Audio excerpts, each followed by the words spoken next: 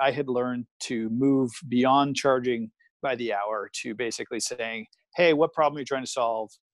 What is the value of getting that problem right? I'm going to charge you a fraction of that value. Should we partner together and do this for you? Hi, I'm James Taylor, business creativity and innovation keynote speaker, and this is The Creative Life, a show dedicated to you, the creative. If you're looking for motivation, inspiration, and advice while at home, at work, or on your daily commute, then this show is for you. Each episode brings you a successful creative, whether that's an author, musician, entrepreneur, performer, designer, or thought leader. They'll share with you their journey, their successes, their failures, their creative process, and much, much more. You'll find show notes for this episode, as well as free training on creativity, over at jamestaylor.me. Enjoy this episode.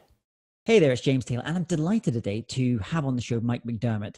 Mike is the co-founder and CEO of Freshbooks, the world's #1 cloud accounting software for self-employed professionals. Built out of frustration after accidentally saving over an invoice, Mike spent 3.5 years growing Freshbooks from his parents' basement. Since launching in 2003, over 10 million people have used FreshBooks to save time billing and collect billions of dollars. And it's my great pleasure to welcome Mike with us today. So welcome, Mike. Thanks for having me. Good. So share what's happening in your world at the moment. What's going on? Well, like everyone, pretty deep into, well, maybe not everybody, but, it's time of COVID right now. We're about 8 weeks in. I'm at home with 3 children, a 4-year-old, a 3-year-old, and a 3-month-old, and my wife, and, trying to also run a company that we've taken from, 3 offices and, 2 continents and being remotely at home and in breakneck speed. But, outside of all that, things are normal. and as a CEO of that team across those 3, what would traditionally be over those 3 different sites, were most of your team kind of remote working, like a 37 Signals type of business, or did you still very much have a culture of people kind of coming into a physical place and spending time together? No, we're very much a culture of being in the office, and a very culture forward kind of company in a lot of different ways. And so it's interesting working remotely. And the good news is we've hired these people with a great value set and all these kinds of things. But it's definitely a different experience, and we've got lots of people who are pining to get back to the office, and then we have some folks who think this is the greatest thing ever. And what is your personal feeling on this? Can't wait to get back? Because if I was talking to another CEO last week, and he said he suddenly, for the first 6 weeks, he suddenly felt, oh, okay, this is what retirement kind of must feel like, I guess. And he was starting to quite enjoy it. And then he got to about week 6, and he was climbing the walls, and he said, I just can't wait to get back into the office and there with people. So where are you on this arc? I think that's. I don't know how to exactly think about my time frame, but I think the trajectory is similar. And I am so sick of Zoom calls. It's just video calls and doing those for 10 hours a day. That I've started reverting back to, like, can we just do it on the phone instead, and not having to look at the screen? So, yeah, I do think it's a taste of I guess what retirement, air quotes, might be like for some. And for my part, I think the upside of this is, I like variety. So being able to do some of this would be great. Just like going to the office, most of the time would be great. I think it's not an all or nothing kind of thing, but I can't wait to get back in and, just benefit from. And there's certain work that's just, not as easy to do this way. So tell us, take us back a little bit. I mentioned that the business started in 2003. What was the inception of the business? What were those first few years look like? Well, simply put, I was running a small design firm that I'd built up, and we helped people build their websites and then market their offerings through them. I was using Word and Excel to bill my clients. I'd studied business in school, which included accounting and finance, all that good stuff. But I knew that I didn't want to use the software that was available. So I built myself a simple application to invoice my clients, and turns out they liked it, and started playing with that as a side project. And building it up gradually over time. So I sort of saved over the invoice in 2003, but we didn't launch anything live until 2004. At the end of 2004, so sort of 2 years in for me, we had 10 customers paying us about $9.95 a month each. So a long way from home, but we had lots of people signing up every day. We loved it. Ended up moving in my parents' basement for 3.5 years, and that was the humble beginnings. We crossed certainly 1,000, 2,000 customers in the basement. We were 6 sort of people when we left there, and now we're about 400 people, and doing pretty well in a variety of markets and global customers, and over 100 countries, and over 20 million people use the software since we started. So as that time has changed from, just you and then 6 people and then hundreds, and then it kind of went on from there. How do you manage the ideas all those people and your customers have about how to improve the service, whether that's features ideas or maybe bigger kind of strategic ideas, partnerships? How do you kind of sort and sift all of that stuff as the CEO, as a leader? It is a great question, and it's a moving target, and it changes as you have different organizational scale and capability. So the simplest answer I can give is I think the thing that's helped us the most is proximity to customer. And what I mean by that is, hey, everyone spends their first month in customer service, what role you are, CFO, chief marketing officer, an engineer. Everyone spends their first month there. And, in that you learn some history of the company, but you really end up just doing a bunch of phone calls and support tickets with customers and starting to better understand our customers and their needs. And so what I found super helpful about that is that's square one. Everyone has this solid foundation. And so generally when we come and decide to release something, it's not a fight like somebody doesn't believe in it. It's they're like, oh yeah, I understand why we're doing that and why now.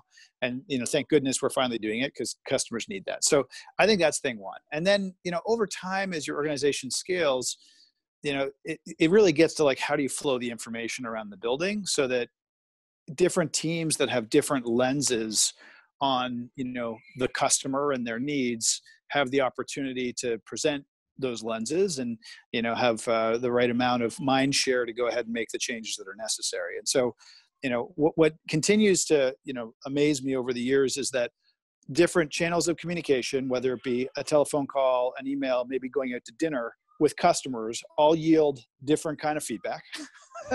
And that's existing customers. And then, a sales team is trying to sell a new offering will yield something different than, the customer who's been with you for 7 years who calls up and wants something done. And so, you just need to be sensitive to, you are definitely getting different signals from different audiences, and how do we organize things so you can do it. And please excuse the screaming baby in the background. We have a 3-month-old, and I don't know if there's any good way to edit that out or avoid it. We're in the age of COVID-19. I think everyone's a lot more willing to deal with all this side of things now as well. I think it's interesting as you're saying that.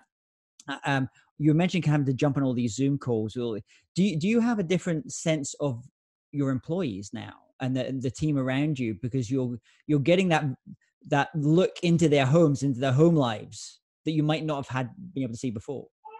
Well, I might express it differently, to be honest. I think it's harder to get the lens. So you get the view in, to like a background, and half the time other people have other backgrounds, and in some cases I've been fooled by that. I was like, really nice condo, and it's like, well, it's just a background. So, where I would go is, part of the job as a CEO, especially as you're working through change and everything else, that is to lead and to, be in touch with the employee base to the best of your ability when you're, landing various messages and helping them overcome obstacles. And so I will say, I think, when we moved to working remote, we were, doing really well, but we had a couple weekly company meetings where I just felt out of step with what was on people's minds. And, the channels that I would use to go and like get the pulse, weren't really keeping me quite in lockstep. And so I had to go ahead and change, instead of walking the hallways and bumping into people and figuring out what's on their mind, how they're responding to something, new programs that are going on. You have to work at finding different ways to get that information. And, that's an adjustment that, this all has brought about, and, something that I think is a little harder in a world where you don't walk the halls of the office. So what have you found to be working? So instead of that management by walking around, you're doing management by what are you finding to feel that pulse of the organization? Well, I think there's a couple things. I think being deliberative with, the leaders in your team to go like ask. So take time out of the agenda, which you wouldn't have normally had to do, and just ask, hey, what are people seeing? What are we saying? Which is always a good thing anyways. But literally, if we're just talking about the employee base, making sure you're asking about that. I think there's certain customer oriented like reporting that we've gone ahead and instrumented. So, we don't have to ask and we can see that. And that's probably been a long term, that'll be stuff we'll want anyways, but we accelerated some of those things. And then, I think just, and this is more like, hey, you're working in an organization, these are good hygiene things, but I've just gone and populated my calendar with a bunch of skip levels, which are when you go and meet with a team that's, in our organization, we have a few layers. And so a few layers down and go spend time with those teams, make sure we see that. And then I also have like an office hours open and, weekly it's an hour and I come with no agenda. I just do answers to questions and, we're getting 60 or 80 people going to that. So that helps me understand what's on people's minds and the kinds of questions they have top of mind for sure. So I think it's a collection of things, but it's different ways of getting at it. Now, you're a very kind of customer-centric organization, it sounds like, and this also applies in terms of coming up with ideas, features, requests. How do you, once all these different ideas are coming in through various different sources, how do you think about prioritizing? Because I would imagine it'd be very easy to have like a feature creep of lots of things that different clients are telling you, and maybe some of your developers are saying, listen, this would be great if we had this. What is that layer? How do you kind of look through that and sort and sift all of that? So I think, interestingly, and this is probably a terrible answer, but that's some of my role, some of my secret sauce. I've been doing this for over a decade. I know our customers really well, and I'm still sort of intimately involved with product. And so we do get some things that are proposed or some priorities that are surfaced that, I think, if you have a little more water under the keel, it's pretty clear that those aren't the ones. And so, that's me stewarding it, which is literally a non-scalable way to do things. But then I think it's building, the capability in your organization in a variety of ways. And so we do a lot of primary research. So we do a lot of customer research in our software design process. And so we do what we call sort of generative research. We'll go ask a bunch of open-ended questions about a problem space. And I'm not on these calls. This is like our design team that goes and does that. And then they formulate a bunch of things, and then we'll go and, do some research and get some data. And you start to work up a picture that understands, first a segment, which we've gone ahead and defined, and then their needs and sort of pain points inside that for how they run their business. And then it's a question of, how deep or broad do you go with doing some of these things, and sort of methodically chewing through that problem, which is just takes time.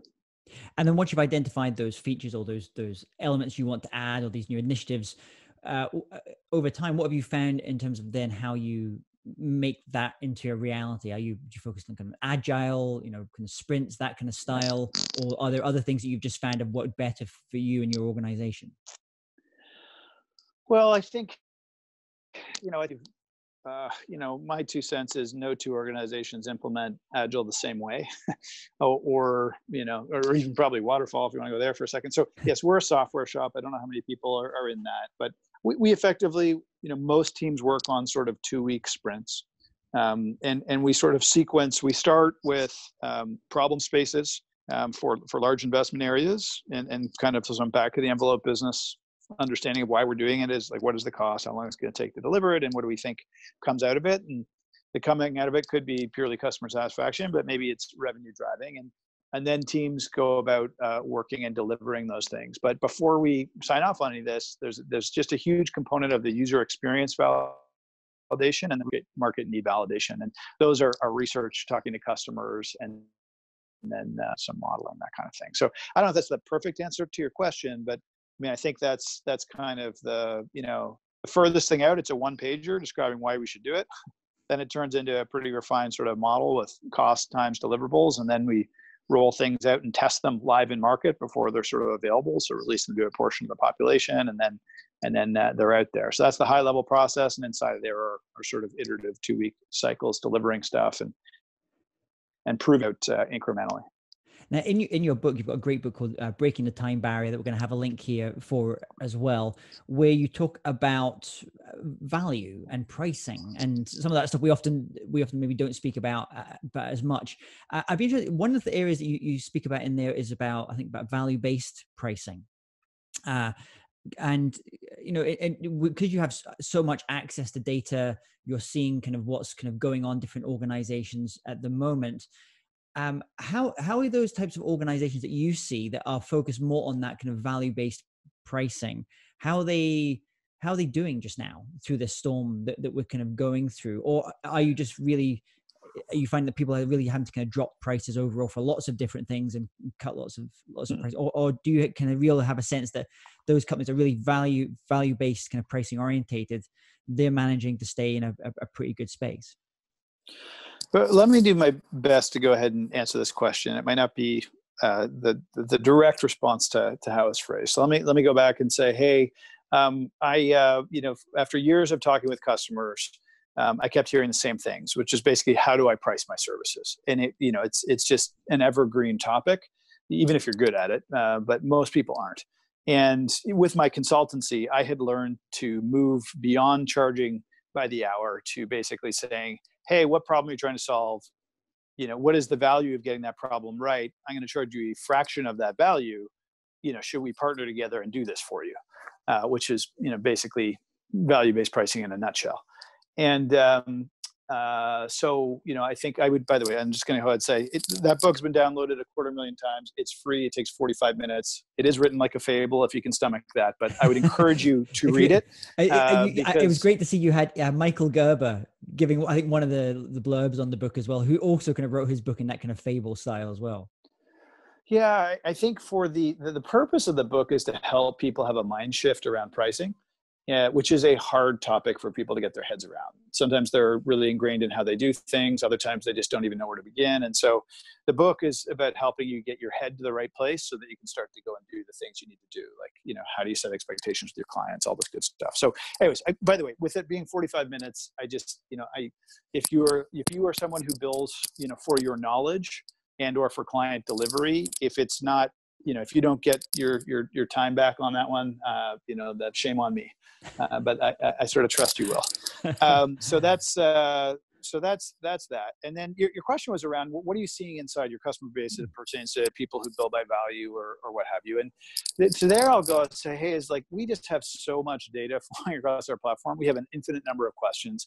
And while I wrote that book, because the lessons I've learned were helpful for me and I thought helpful for others, we don't run the business exclusively thinking, and looking through that lens. So I don't have a good numerical answer for you. But what I would say is we've certainly seen the volume of invoices going out the door drop.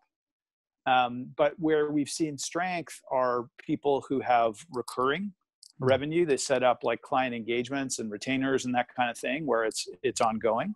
And there's just an expectation that it continues. And so those things, and also folks who choose to, collect online forms of payment like credit card and what have you. Both the businesses that have done those things have been relatively more resilient to all this change than other folks.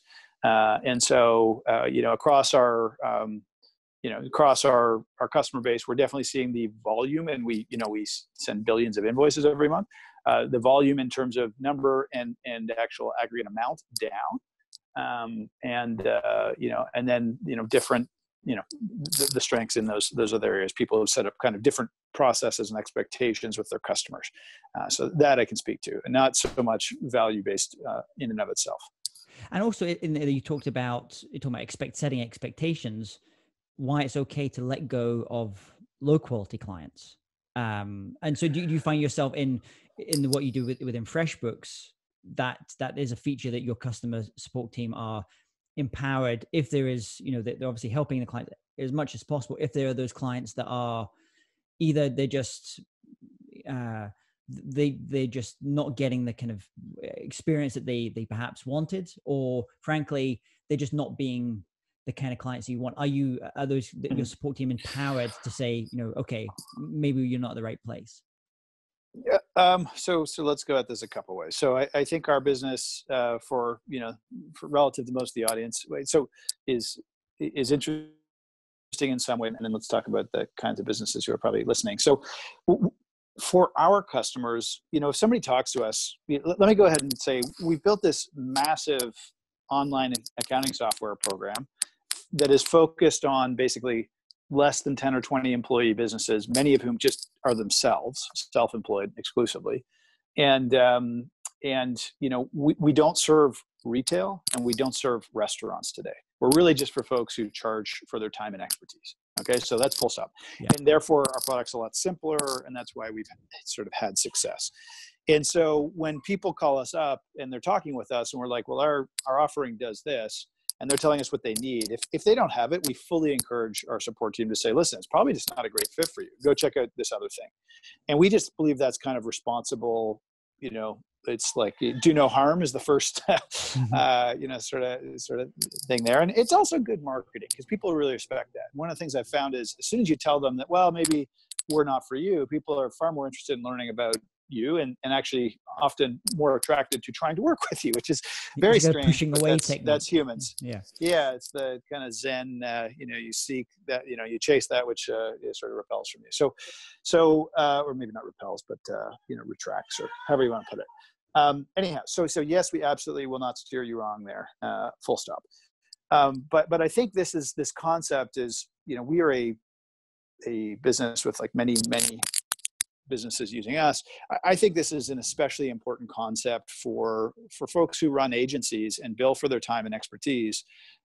You may start out just trying to get, I think of it as like you start out trying to get a single customer, and then you often get to a place where you have too many, and then you really often start to refine, and that's where you start to say, okay, I have more customers than I can handle well. And some of them I get less satisfaction from or revenue or whatever it is that I'm going to use as my metric for success. And you start to kind of edit folks down to the best customers. And I think that is always kind of the goal with an agency or a firm or a consultancy, however you want to put it. That's always the job. You're constantly trying to refine down to a better and better segment of customer. Some folks like to get to a certain size and stay put. Other ones want to grow. And I think it's even more important. The bigger accounts become even more targeted. It's almost like an artist, where a young artist, you want to experiment, create lots of different types of art, different mediums. You then gradually over time, you find what is working, and you kind of start to pare back the tools that you use and start to pare back the kind of people that you want to create art for as well. So it's not just obviously the art side as well. 100%. Or an athlete. I try a lot of sports, and I think almost any discipline, it's the beginner's mindset. I don't know anything. I'm going to progress. I'm going to learn, and then I can start to hone in. And I think that's very true with bringing on customers as well. So as we start to finish up here, I'd love to know, obviously we're going to have links to FreshBooks. We're going to have a link to Breaking the Time Barrier so people can go and download that as well.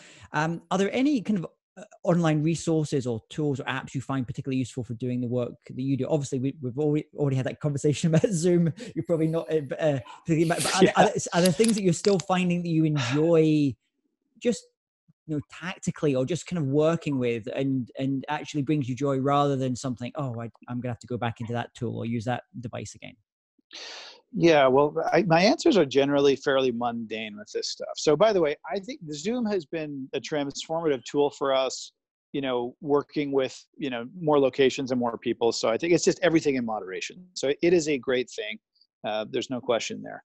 The place I like to go with questions like this is often, hey, my moleskin and my ballpoint pen, right? Like if I'm really going to get my thoughts together and kind of build the to-do list and then go ahead and have the satisfaction of crossing them off, nothing beats paper for me. Yeah. And then if you're going to digital tools, like I mostly, and this is the sad truth, like, not too much that's hugely novel. I'm kind of working various productivity packs. So we're on G Suite now. I spend a lot of my time in those things. And, if you're not already using them, the level of collaboration you can have through those platforms is great. And, I think especially as you work with more and more people. So those are pretty sort of boring answers. If I try to think of one little app or something like that, I generally come up short. No, I think Moleskin's always is a very, very useful app. It's a great app to have. And what about if you to recommend one book and one album to our listeners? Not one of your own books, but a book by another author that's maybe inspired you. You've gifted more often than others. What would that book and then what would the album be or the record? Well, okay. So I always like to seek to understand who the audience is, and I think that often will change the answer and/or what problem they're trying to solve. And so, and the album one is the one you got me excited on. That one I hadn't anticipated that. Big music fan, but now, geez, I don't even know where to begin with that one. So with books, I think a lot of if you're an entrepreneur and you're sort of looking to get going and think about scaling, it was Michael Gerber, who you mentioned earlier, is probably the one I recommend the most.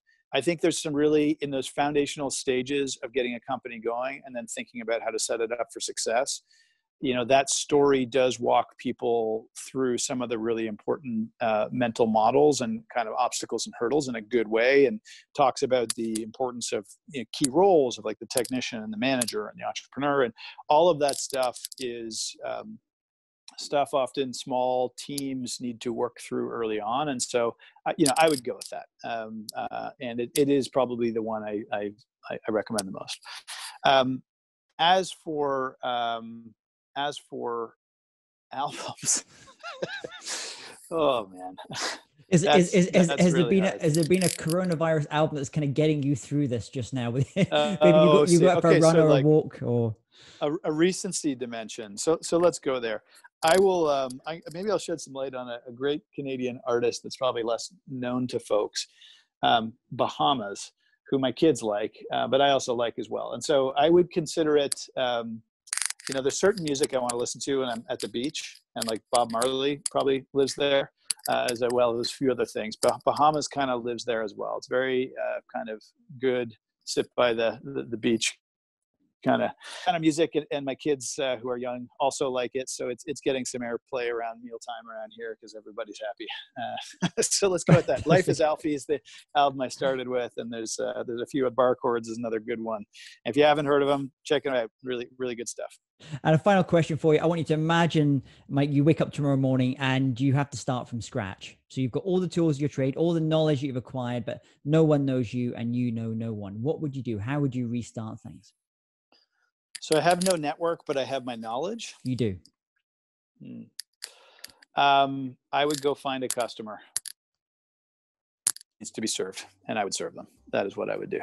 Fantastic. Well, Mike, thanks so much for coming on the show today. Where is the best place for people to go to learn more about you and all of what you're doing at Freshbooks? Yeah. So yeah, please go check us out at freshbooks.com. You can go and sign up for a free trial there. If you're using Word or Excel or a piece of accounting software you find cumbersome, you probably have been looking for us your whole life and just don't know it. So please go check it out. If you ever need help, we're really big on customer service. Fire us an email. Please pick up the phone. We would love to help you. And, we have customers all over the world, and they're very, very high, like the satisfaction rates. Please just give us a try. So I'd go there, and you can find more about me there if you're interested in that kind of thing. Or I'm also active on Twitter at Mike McDerment. Mike, thanks so much for coming on the show today. And we're going to have also a link to Breaking the Time Barrier. People can go and download their copy of the book as well. And I wish you and your family all the best during these times. You as well, James. Thank you very much. If you're interested in living a more creative life, then I'd love to invite you to join me as I share some of the most successful strategies and techniques that high-performing creatives use. I put them all together in a free downloadable ebook that you can get by going to jamestaylor.me. That's jamestaylor.me to get your free downloadable ebook on creativity.